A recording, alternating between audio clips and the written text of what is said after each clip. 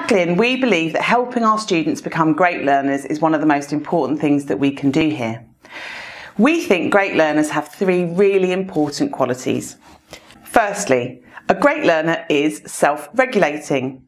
This means that you are able to set your own work, to know what works for you, to be able to work in ways that are really, really effective, and to be able to do so without having to be directed by your parents or your teachers. Secondly, a great learner is exam ready and ready for all the challenges that school presents. This means that you don't cram, you don't do ineffective types of revision, you give yourself a lot of time, and this will help really reduce the stress that sometimes exams and preparation for assessments can bring. And thirdly, much more important to us than exam preparation, is that great learners have a really deep knowledge of their subject, and we believe that from this deep knowledge you will really love the subjects that you are learning, and that goes beyond school, beyond exams, and we hope you will develop a real lifelong love of learning and the subjects that we teach. So, why do we think it's so important that we help you become a great learner? Well, this is because to be a really successful learner, we think you need to have two things. We think you have to have really fluent knowledge. This means knowing knowledge really, really well. This means that you're going to have knowledge from across different years, from different topics, across different subjects. There's an awful lot of it, and that presents us with some real challenges that we need to deal with effectively.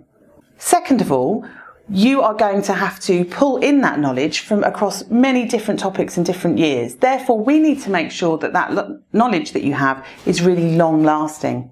And so working on remembering something, not just tomorrow, next week, but also for next year is really important to becoming a great learner. So you need to have fluent knowledge, it needs to be long lasting, but you also need to have flexible knowledge. This means that two things really, that you need to be able to use that knowledge in stressful situations, unexpected situations, and be able to pull it in and apply it in new and unexpected ways, which requires us to use our knowledge flexibly. But again, it goes beyond exams. Having flexible knowledge allows us to do some of the really beautiful things with our subjects, some of the really interesting critical thinking, problem solving, the really high level stuff that you're going to be doing in your subjects requires us to have that really flexible knowledge. So why is this hard? We need to explain the way that we learn and something about our memory to understand why having fluent and flexible knowledge can be really difficult. Our memories are divided into two sections. Our working memory. You might have heard this referred to as short-term memory in the past, but we now call it working memory. This is because it's where we do all of our working, our thinking, our conscious thought. We also have long-term memory, which is where we store all of our long-term knowledge.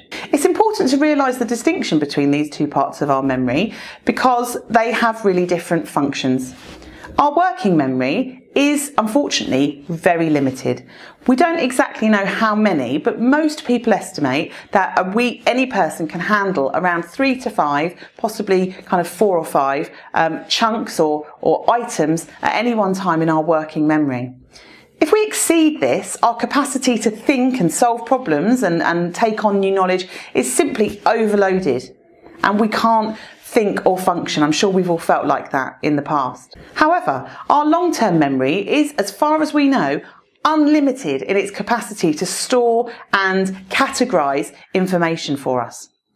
Therefore, when we are learning, it's absolutely critical that we are focusing on how we are going to get the knowledge from our working into our long-term memory and critically back out again.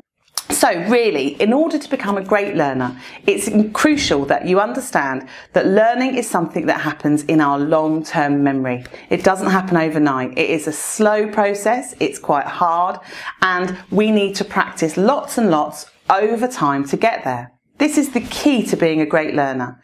The idea that practice makes perfect is only half of it. Practice makes permanent, and that is what we're looking for, not just because it prepares you for exams, but because it is going to be with you for life.